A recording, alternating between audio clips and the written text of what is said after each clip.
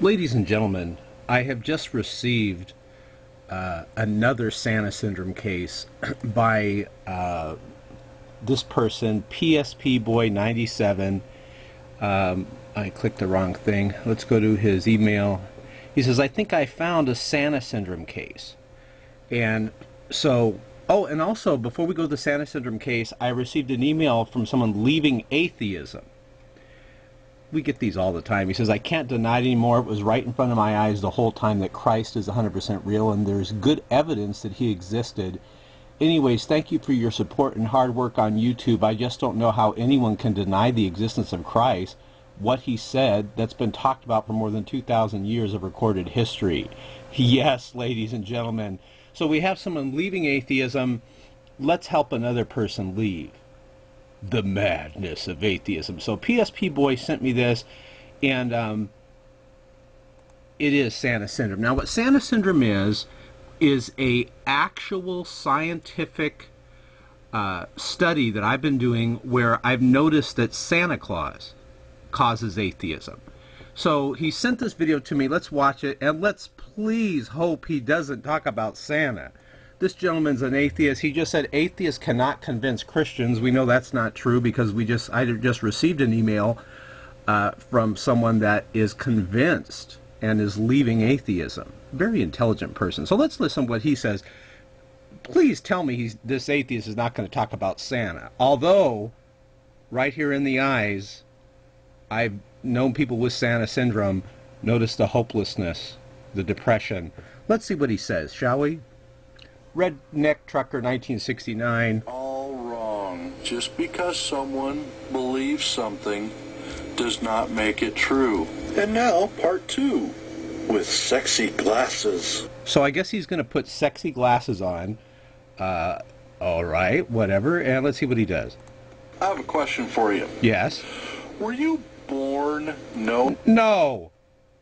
Oh, no. I think I know where he's going with this. Were you born knowing? Look. He's getting happier looking because he's going to talk about you-know-who, Santa. Please tell me it's not true. I have a question for you. Yes? Were you born Don't say it. knowing and believing in Santa Claus? Oh. Really? Well, then were you born believing in God? Notice he equates God and Santa. When we believed in Santa Claus, there was actual evidence. We saw him. Watch, he's going to start Macy's Day grieving. Parade. He's going to grieve. We even sat upon his lap, and he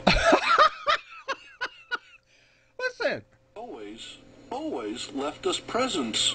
You One could or tell two. he's still sad. Maybe a lump of coal. Oh, see, he got like a lump of coal. He's still sad about Santa. Let's play on.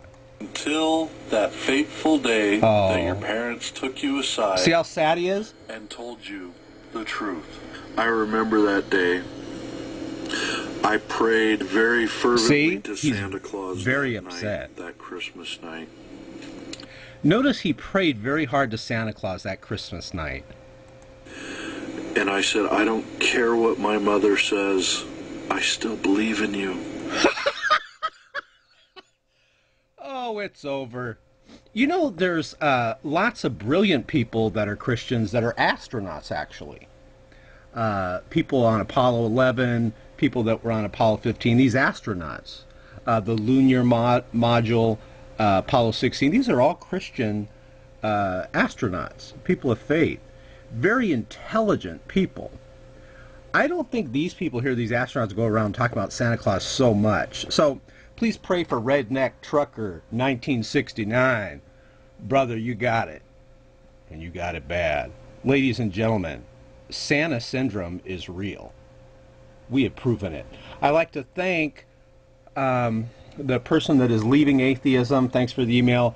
And I'd also like to thank PspBoy. You're going to see a pop-up here. Click it, and you can subscribe to PspBoy97's channel. He has discovered another case of Santa syndrome. It grieves us to say, Redneck Trucker 1969. Brother, you got it, and you got it bad.